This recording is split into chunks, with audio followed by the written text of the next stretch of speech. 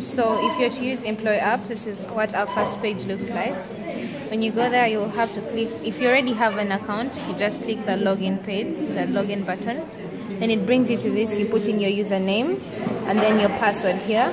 Then after that you can click login and you can use it. Then if you do not have an account, you have to first sign up. So with the sign up, you have to put in all of this information. So we start with the name, then you can sign up now. So when you're done and you now have an account, it's going to take you to our menu. If you're someone who is interested in getting information about the various schools, you have to click here.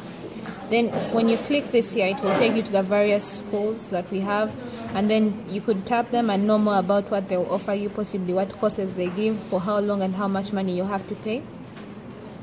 That is for the institute's directory. Then after that you can go to the chat room, where you'll be able to you go to the active users. For example, here, this is just an example. We have someone, let's say Tungo Gabi, who is a caterer, and you want to talk to her. You go to the chat. Then this is going to connect you, and then you'll be able to talk to her. Then this will take you back to our menu when you're done getting the person you wanted to talk to.